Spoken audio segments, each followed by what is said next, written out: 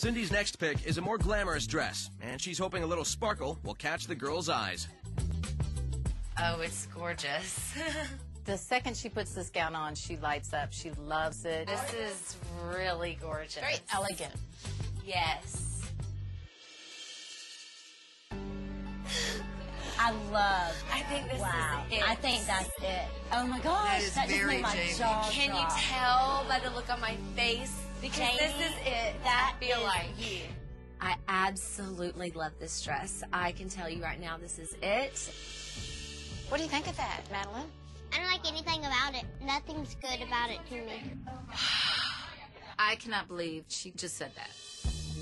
When Madeline said she did not like the dress, I about died. What do you think, Trinity? I don't like the pleats. These girls are very picky and very opinionated. They are not afraid, not for a second, to tell her how they feel about this dress. Well, you might like the next one. You cannot let an 8-year-old and a 5-year-old help you make a decision on your wedding dress. I mean, who does that?